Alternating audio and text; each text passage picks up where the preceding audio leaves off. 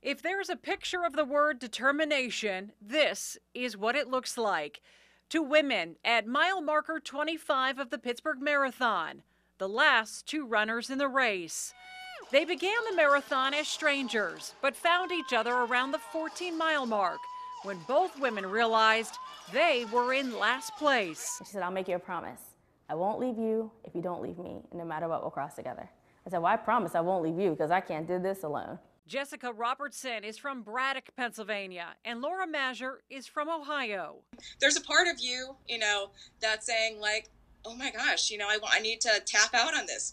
But then there's the other part of you that's like, shut up, no, go ahead, just do it, keep on going.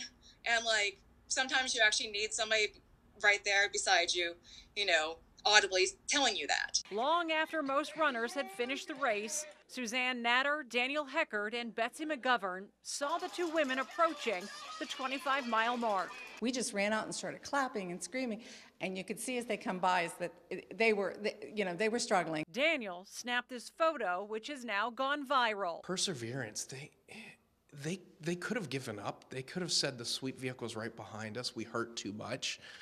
We've got too far to go. There's nobody around them.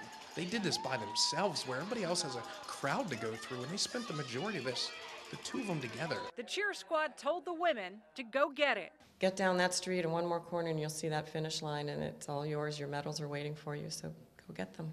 More than 7 hours after they started and just 8 minutes before the marathon shut down, the women crossed the finish line together as promised. It wasn't about gender, it wasn't really about race, it wasn't about religion, none of that mattered. We were just two individuals, two humans, had a goal in mind, and we leaned on each other to get there.